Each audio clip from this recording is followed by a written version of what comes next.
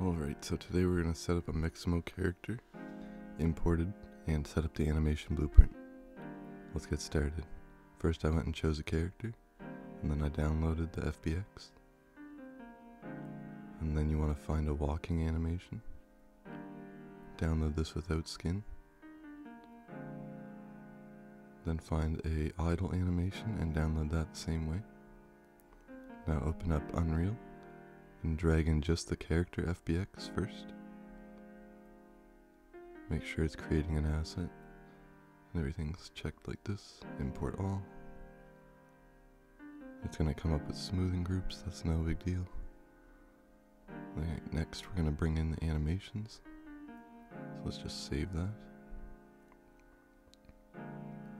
Grab your two animations, drag them in. Make sure they're using the same skeleton as your current character that you just imported. Import all. Alright, now you got your Mixamo character and animations, so let's set up an animation blend space. This is just going to be a simple one direction because we only have a walking animation at the moment. My current character speed is set to 300, so that's what I'm going to set the maximum to.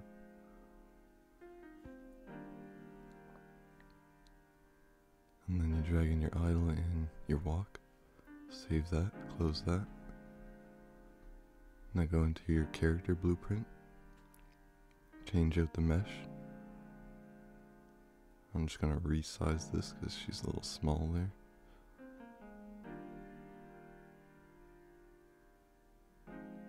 Alright. Bring her down a little bit. Okay, save that, close that. And go back to where your animations are, and we're going to create an animation blueprint for the skeleton that we just imported. Mixamo animation blueprint. Open that up, drag out of here, get default slot, select somewhere else, go new state machine. I'm just going to name this locomotion. And then drag out of that, do saved cache, and then get your cache pose out, and connect it into the default slot, and go into your locomotion, drag out add a state and call this default. Open that up, bring in your blend space that we made, then go over to the event graph, go is valid, and then drag out and cast to your third person character. Promote that to a variable, and then bring out your character and convert that to a get validated. Plug that in.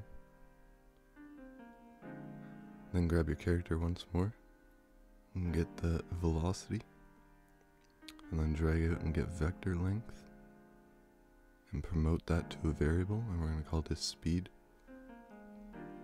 and then plug that in. Save all, go back into here, add the speed in, compile save, go back into your character blueprint and add in the animation blueprint, and then hit play. Should be good to go.